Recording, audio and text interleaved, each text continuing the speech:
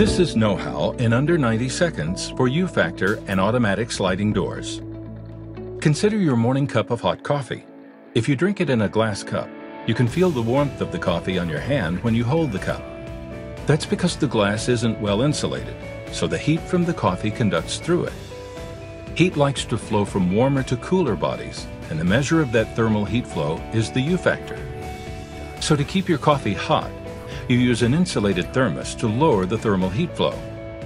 The same thing is true for automatic doors. Without insulated glass, they can lose heat to the outside in the winter.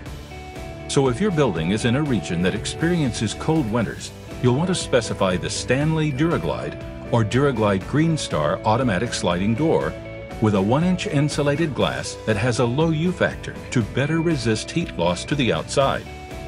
To get the lowest U-Factor possible, you'll want to maximize the glass size.